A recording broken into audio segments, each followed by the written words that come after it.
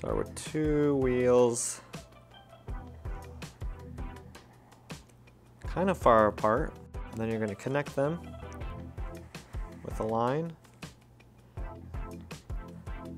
Put another 2 lines like that. And then I like to make this little ledge that it sits on, so it's almost like a super long rectangle. I'm going to grab my red. So do a straight line first, angle it up, go over to about halfway, but a little short.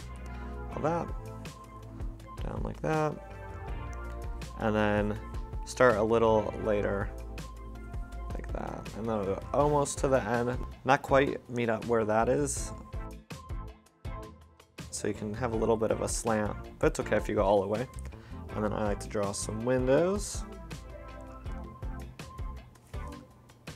Maybe a little skinny window in between the 2. And then 2 lines there,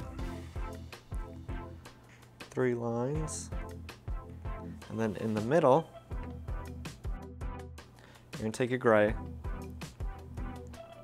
and you're gonna connect it just below the top of those 2 red lines. And you're gonna put some circles, maybe a big one there, a couple lines for the instrument panel.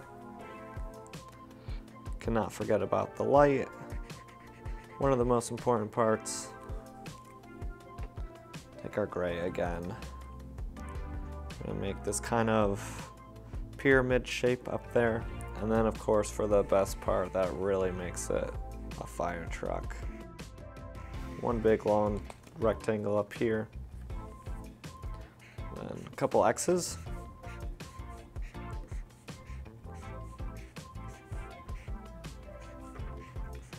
And some lines to finish it off.